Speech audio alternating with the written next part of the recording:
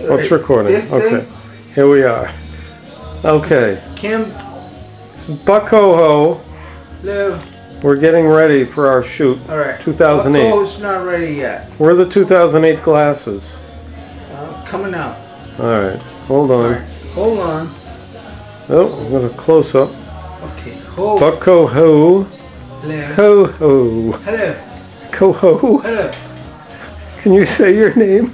My name is Buck Coho.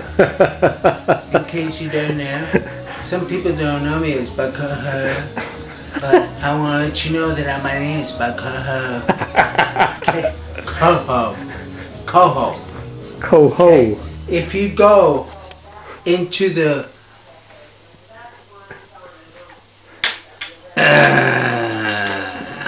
that's when Buck Coho comes alive. Okay, but if you go into the case of your local fish market and look for Coho, ask for Buck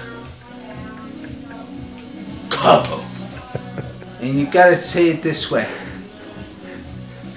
Coho. Because if you can't say Coho like that, you are not going to get the type of Coho that Is it like you're being choked when you say that? It's almost like oh, it's like you're trying to really blow fart and you kind of like you go like, oh my God, I think I'm going to blow fart, but it might not come out. And it might be something more like, how can I say, abstractual type of thing, like, oh my God, I went Buck Coho, and then he went like, oh no, I didn't go Buck Coho, but you gotta say Buck Coho. No, I didn't go Coho, but I went Buck. Yes. Buck, what are you holding in your hand? I'm holding my antlers that I haven't been able to put onto my head. Why? Why are you having a problem? I'm having a problem because I can't get the props to actually work for me, if you know what I mean. Buck Coho. Ho! Ho! Ho! Ho!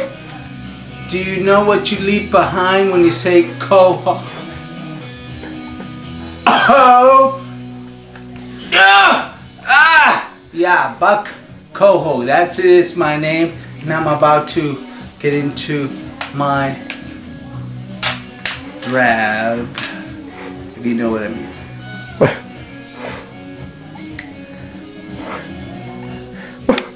A lot of tongue. A lot of tongue. I think I better pause.